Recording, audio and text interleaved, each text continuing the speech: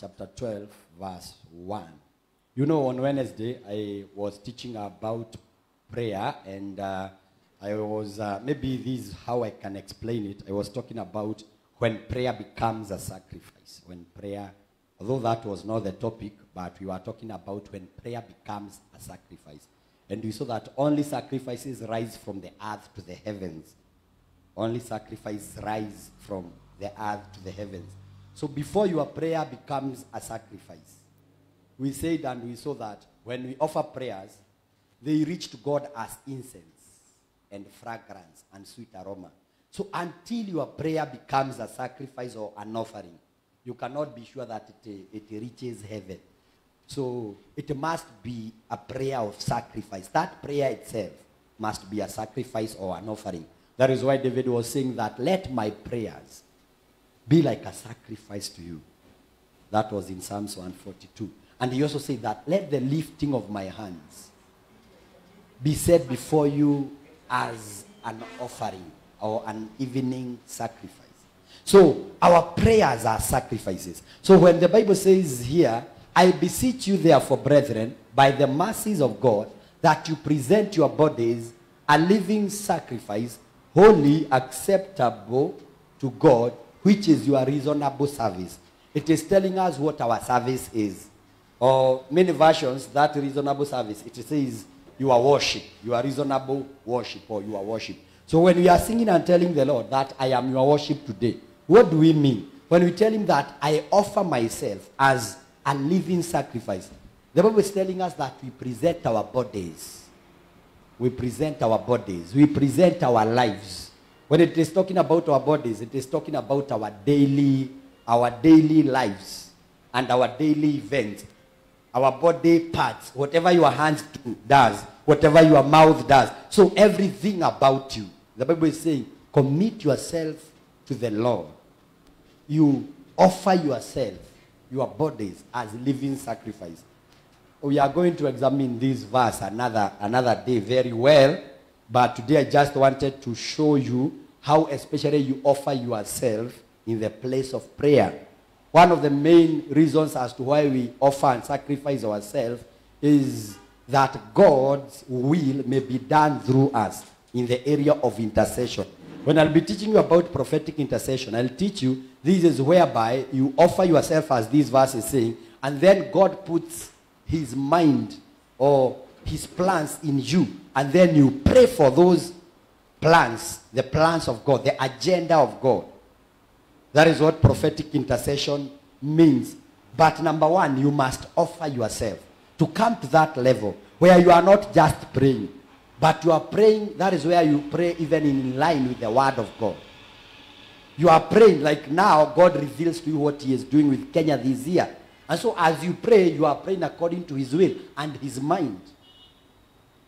So you must offer yourself that the Holy Spirit may pray through you.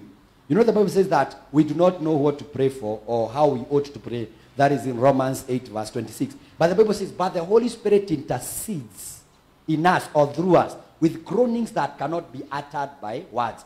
So there are moments even as we do not know what we are praying for, but because we have come to a place where we have fully offered ourselves, the Holy Spirit is able to pray through us. So he intercedes for families through us.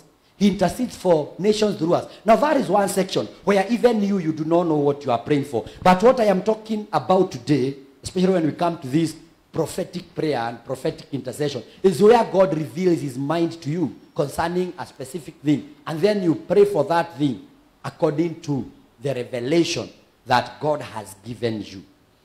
Our theme verse for this year is coming from Ephesians chapter 2, not Ephesians, 1 Corinthians chapter 2 verse 9. Let's read that. Let's go down, and then I am going to tell you what we are going to pray for. 1 Corinthians chapter 2 verse 9. Thank you. But as it is written, eye has not seen, nor ear heard, nor have entered into the heart of man the things which God has prepared for those who love him. I'm so much interested in this part. I'll take a whole sermon to just teach this last part, those who love him. But basically, I want us to know that this season we are in, as I talked about the supernatural manifestation, God wants us to manifest supernatural things hidden things. Things that men have not known. Things that men have not seen. Things that men have not heard. God wants us to be able to manifest them. But how can you manifest them if you are still the same with those who have not seen them, those who have not heard them, those who have not or even perceived them? So for you to be able to manifest them, you must come to the place of revelation. So the next verse says, but God has revealed them to us through his Spirit. So even if these things no man or no eye has seen, no ear has heard, we are not among those who have not heard them. We are not among those who have not seen them. We are not among those who do not perceive them. But as for us, the Bible says God has revealed them to us. So this year, and even in this, especially in this period of prayer and fasting, God wants to reveal to us things that other men or natural men cannot see with their physical eyes, cannot hear with their physical ears, they cannot perceive with their minds or their hearts. But God wants to reveal them. And actually the Bible says that he has revealed them to us. How does he reveal? He reveals through the Holy Spirit. He reveals through the Holy Spirit. So we yield to the Holy Spirit. We surrender to the Holy Spirit. We offer ourselves to him. And then the Bible says he reveals through the Holy Spirit. For the Spirit searches all things. Yes, the deep things of God. The Holy Spirit searches the deep things of God. Where are deep things in a man? The deep things in a man are in his heart.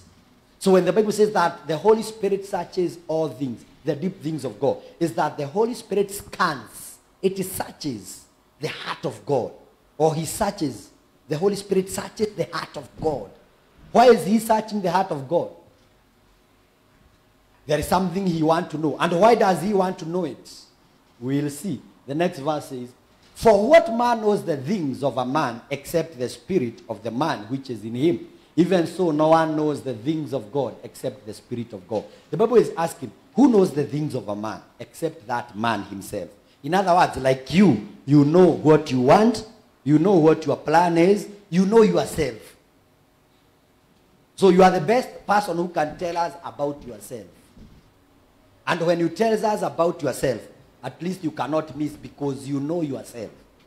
You know yourself. The same way the Bible is saying that in the same way the Holy Spirit knows the mind of God. He knows the heart of God. That is why he is searching. So he is searching to know the mind of God. What is the mind of God concerning Hebron ministry?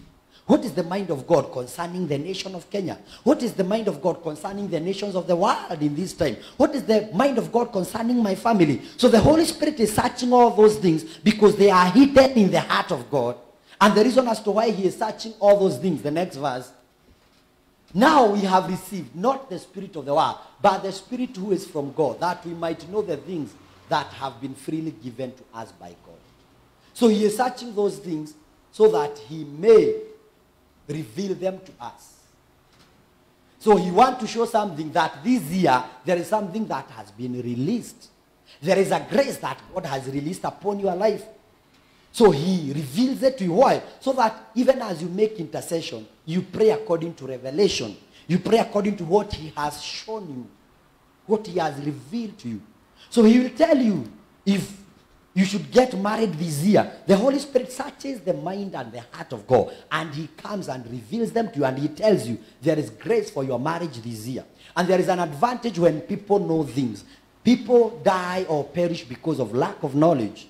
And the Bible says that the hidden things belong to God, but the revealed things belongs to us and our children. So anytime God wants to give anything, he reveals it to men. And the moment you get revelation, you can lay hold on that what you need. So the reason as to why Holy Spirit is revealing to you what is given to you is so that you may lay hold on it and claim it. So in other words, I mean, this year, there are things by the provisions of God, he has made them available to every one of you. Now our responsibility is for us by the Holy Spirit who searches the mind and the heart of God. It's for us to align ourselves to him that he may reveal the things that are freely given to us. Let me tell you, in every season there are things that are freely given. In every season there are graces that are just released. In other words, I mean, there are things you could have struggled there before. But there are graces in every season. You find that hata kimaisha, tukiangalia hata physical seasons, kama ni msimu wa maembe, unapatana na maembe kila mahali. Ukienda kuingia kwa nyumba yako, kuna mtu hata hapo kwa geti yenu anauza maembe. Bwana asifiwe. Hata wale watu hizi siku zingine wauzagi maembe. Si siku za msimu wa maembe utapata mtu anauza maembe. Ukienda kukaa chini hivi kwa ofisi ukikaakaa, kuna mtu anapita hapo na maembe. Because it is that season. So whenever a season for something comes, there is grace for that thing. So our responsibility is to know by the Spirit of God the provisions that are made for that specific season. That is the work of the Holy Spirit. So he reveals to us. The next verse says, these things we also speak, not in words which man's wisdom teaches, but which the Holy Spirit teaches, comparing spiritual things with spiritual things. The next verse.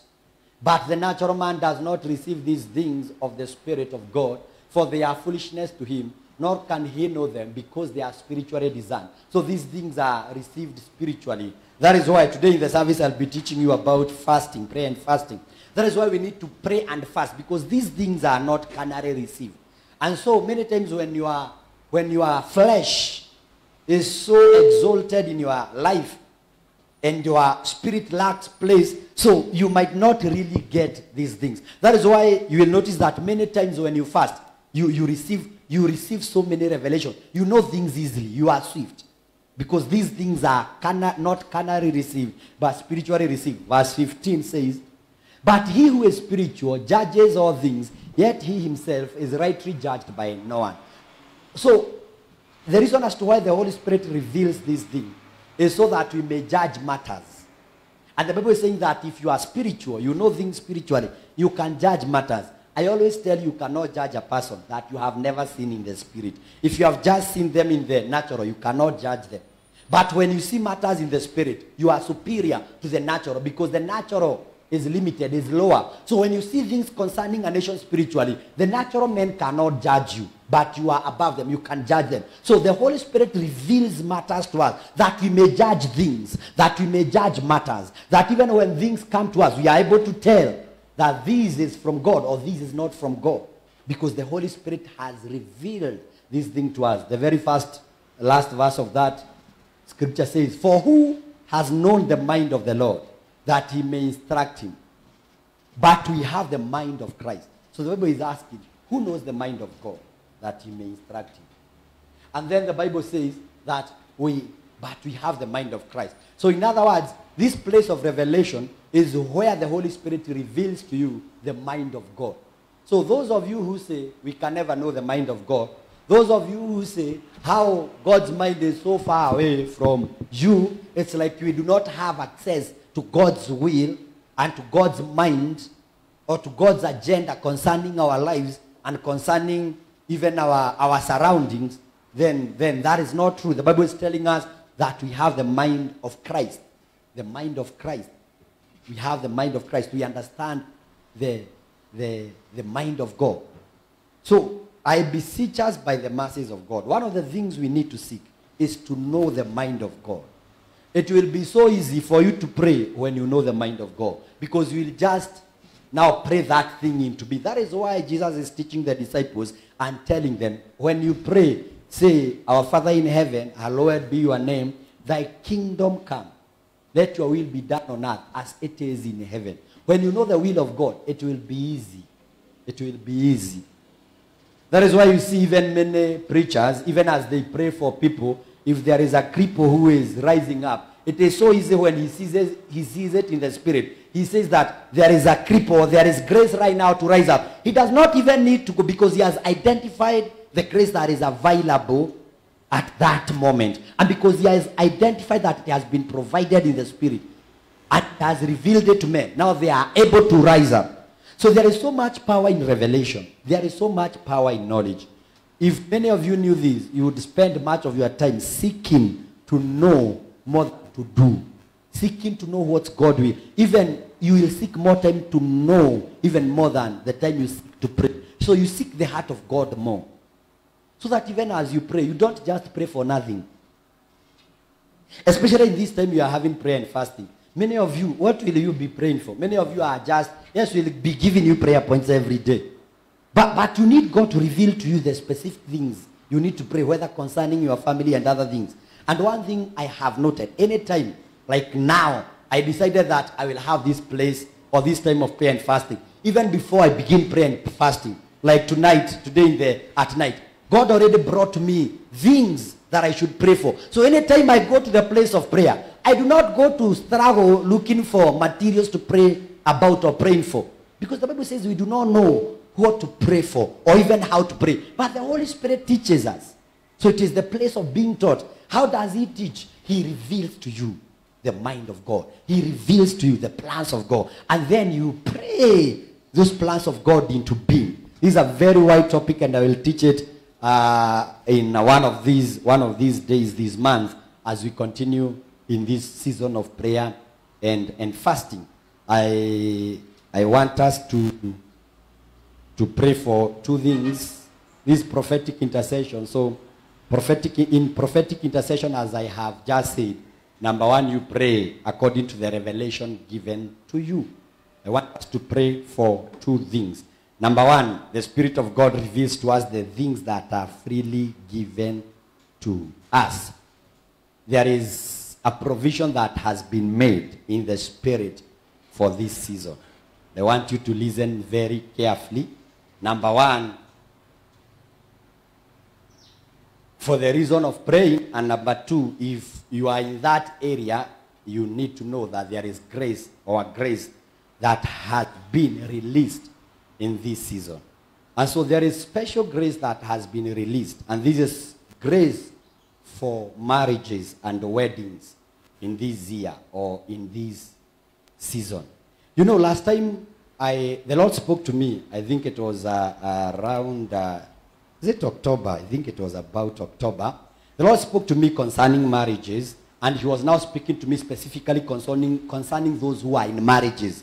And he was saying that there is healing. He has released grace or healing in marriages, restoration of marriages. So he was addressing those people who are in marriages.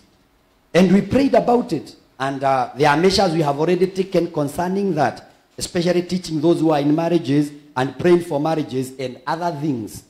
And actually, I noticed later, even after that, it was a conversation like all over everywhere. And so many people, even men of God, were talking about it and they were praying about it. And it is because there was a provision. And that provision is still on even right now. So there is still healing and provisions, or not provisions, and restoration in marriages. But this one I am talking about a special or a different one. And this is now grace for weddings and marriages.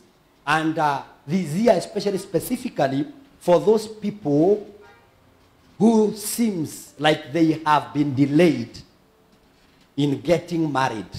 So I am not just addressing the young people and the young ladies who want to get married, although they will also be married this year. But this year we are going to experience marriages, especially of those people who have waited for the Lord or on the Lord for a very long time concerning marriages. Some of those people, they seem to be forgotten. Some of them, even they have already like made peace with themselves that they will live alone and they will not get married. I am talking about both men and women. But there is grace, especially the grace of weddings and marriages. I see so many weddings this year. And these weddings are for those people who thought that miaka yetu imepita, I cannot get someone to marry me right now. You see? Another person who says, Mimi, my husband alikufa and I was so young, and I don't think I'll get married again. You see? But I see a provision, especially concerning marriages in that area. So if you know, or you are one of them, or you know any one of those people, tell them this is their year to get married. It is their year to get married. You know, in Genesis chapter 2, when God made man, he said that it is not good for man to live alone. This is Genesis 2:18. And the Lord God said, it is not good that man should be alone. I will make him a helper comparable to him. I want to tell you, don't be deceived by the world. It is not good for a man to live alone. And there is no single person that God created that they may live alone.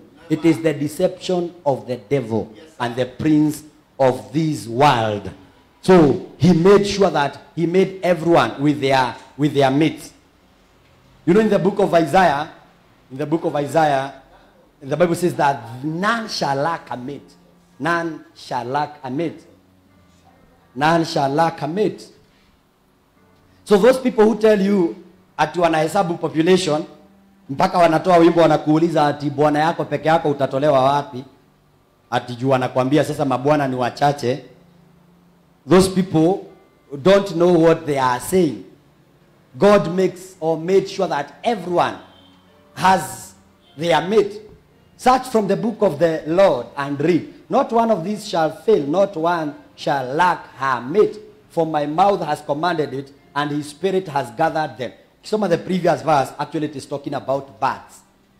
How birds will gather, and God will make sure that every one of those birds will have a mate. You need to understand this is Isaiah. He was a prophet, so he spoke prophetically. So there is no single person on this world that God made that they do not have a mate. Everyone has a mate. So usikubali kufikiria ati wewe ulimaliziwa wanaume waliisha. Everyone has a mate. Everyone has a mate. The Bible says in the book of Ecclesiastes 4 that two are better than one, because they have a good reward for their labor. Verse 10. For if they fall, one will lift up his companion.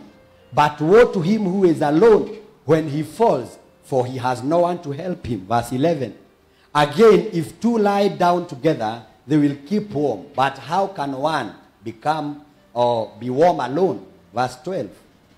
Though one may be overpowered by another, two can withstand him, and a threefold cord is not quickly broken. So the Bible says, God himself says, two are better than one. Don't be deceived by slogans in our generations that tells you, marriage ni stress, afadhali nikae peke yako. Biblia inasema afadhali mkiwa wawili, two are better than one, for all those reasons. And I always tell you to look at the wisdom of God. And I was teaching the young people here, and I was telling them, look at yourself. Why did God create two eyes kwa mwili wako? Why did God not put one eye? Why did God not put one ear? Why did God give you two ears? Why did God give you, even if you have one nose, but it has this side, it has another side? Why did God give you, even if you have one mouth, but iko na upper jaw and the lower jaw? Unaona? Why did God give you two hands? Why did God give you two legs or 2 feet? Why did God give you 2 kidneys? Why did God give you a set of everything? Two. Because God saw it is not good for a man to live alone. Anything else does not come from God. So even those who had made peace, imagine someone who has never gotten married, and then they have even made peace with themselves that they will never be married. Some of them have been in churches. They have been praying and trusting God. But many of them have lost hope. But now, because we know there is a provision that has been made in the spirit, we are also going to pray and intercede for them. And we are going to see marvelous weddings happening this time. You will see people getting married. People you never thought that they will get married. People who are at 40s, even at 50s. The only age Bible inasema sasa usiolewe tena ni kutoka 60. Inasema mama kama wewe ni mjane na umefikisha 60, sasa wewe umezeeka. Bwana Yesu asifiwe. But anyone below 60 years and they want to get married, this is their season of marriage. This is their year of marriage, and they will not be delayed. Someone say amen. Hallelujah. The next or the last thing that we are going to pray for. These things I'm not just telling you because we are just going to pray for them right now, but even later, let's know the things to pray about. I want us to really pray for our children. I want us to really pray for our children in this season. What are we going to pray for our children? I want us to pray for our children, especially, we pray for preservation or protection, preservation. And this is in every area of their lives. Number one, spiritually. There are so many spiritual attacks that are directed to children right now. The next one, mental attacks. Mental attacks. We pray for our children so much in the area of mental health. Let's pray for mental health. Let's also pray against any physical attacks. whether in schools or even when they are at home. But let's, especially in this season, take these things seriously. Because we are praying as we are hearing or as we are seeing. Let's pray and intercede for our children very, very seriously. There is a great attack that has been released in the spirit to attack our children. The Bible says that children are a reward or a gift. That is in Psalms 127. They are a gift or a reward from God. So I want every person and every parent to know. Nikisema parent, ninamaanisha mtu yote mwenye sasa sio mtoto. Sasa kama wewe sio mtoto inamaanisha already wewe ni mzazi hata kama hauna mtoto at that time. But I want every one of us to know that children are gifts given to us. I am talking to parents. They are entrusted to us. We don't own children as many of you think, but they are entrusted to us especially for some time. So they are gifts given to us by God for some time. After some time you will not have that child. They will have their own lives and they will go. But they have been entrusted to us for some time. Think about Jesus, who was the Son of God and he was born. But God needed to instruct a man, his father. When Herod wanted to kill Jesus, God tells in the book of Matthew chapter 2, he tells him in verse 13, yes. He tells him, now when they had departed, behold, the angel of the Lord appeared to Joseph in a dream, saying, arise, take the young child and his mother, flee to Egypt and stay there until I bring you word, for Herod will seek to destroy him. God needed a man or the father of the child to flee with Jesus that he may not be killed by Herod. Now, if Joseph did not do it, sasa Mungu angemwambia apotee na mtoto kama Herod hangeua mtoto. But alientrust hiyo kwa mtu. So even as we pray and declare that God is the protection of our children, but we must know that he uses men to protect our children and to preserve them. Because at that time mtoto hana maisha yake. So wewe mzazi umekuwa entrusted, number one, to protect the children, to preserve them, to also train them, to advise them, to raise them in the way of the Lord. That is the responsibility of every parent. So it is your responsibility, whoever is listening to me, to preserve our children.